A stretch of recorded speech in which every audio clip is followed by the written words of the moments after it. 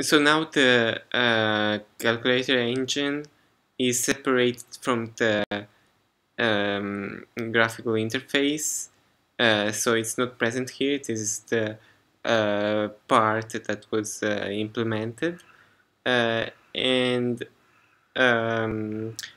this illustrates the fact that interfaces are useful to create mockups of other classes in order to do testing. There are some observations in the calculator engine to be made um, of um, about the areas of good style.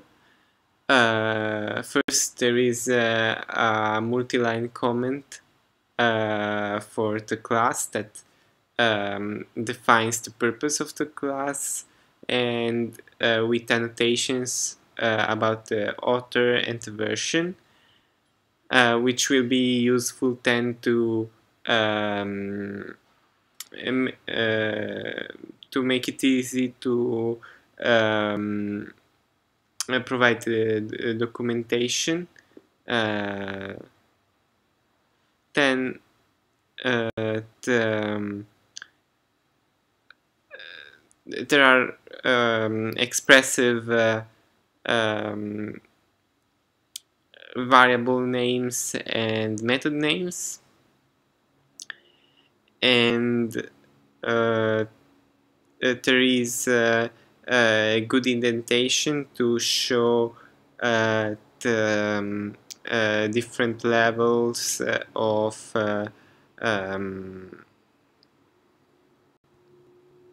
the different levels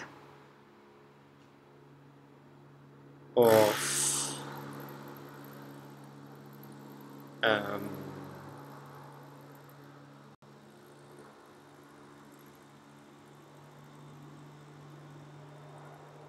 no, I can't remember this. No, I can't believe it. I can't remember.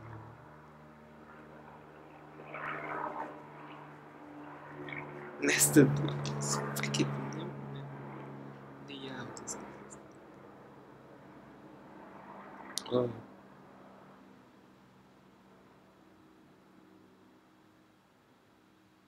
Okay, again.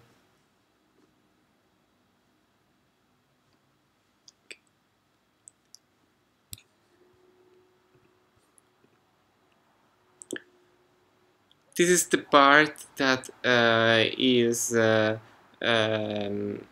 already written, the part of the calculator logic, which is not containing the classes used for the user interface.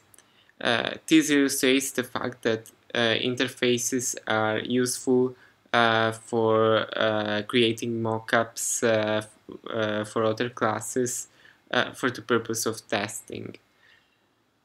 The Calc Engine class shows some areas of good style. There is a multi-line comment for the class that specifies the purpose of the class with annotations, author and version. Then there are expressive variable names and method names. Then there are comments for each of the methods that show also the parameter and the return value. And this makes it easier to then create the project documentation. Also, there is a layout that is consistent, and it shows the right indentation for the different levels of nested blocks, and all this makes it able to make it easy to understand the code. And there is also another detail that is less promising about the classes that were already written, because there is not a unit test class which is specialized for testing. Instead, there is a normal class that is where tests were handwritten. This is not bad fundamentally, but it should be looked with a little suspicion, because it doesn't guarantee that the tests are written in a good way. So now to exercise. I create a new calc engine, and oh no, it was tester, not this. And then call testo. So now this is what it was printed,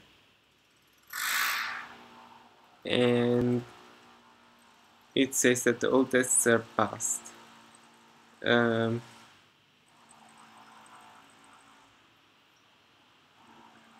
Now the addition is 7 and the subtraction is 5. So should I believe this?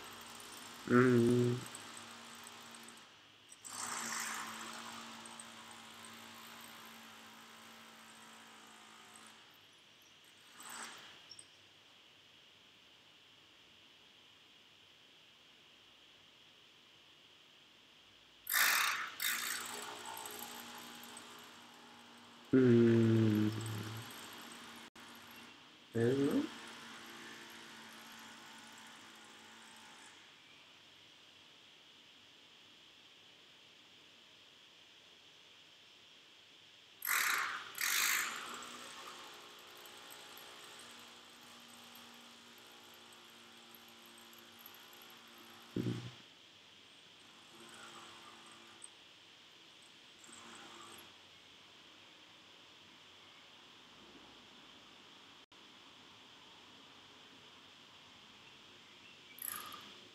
Well, I can't come up with any number that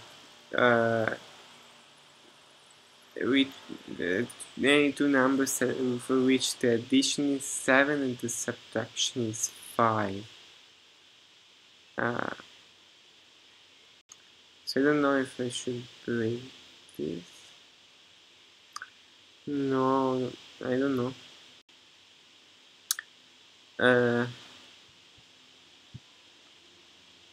I wouldn't believe this. That would test pass. So now calling test plus, it gives 1 the first time, and it is different from what is returned by testo. And calling it again, it gives 7. Then again, it's 7. With test minus, it's 5.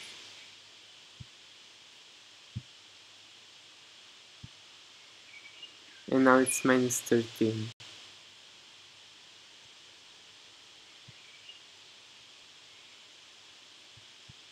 So it changes. So with these exercises, there is a hint that not everything is working as it should,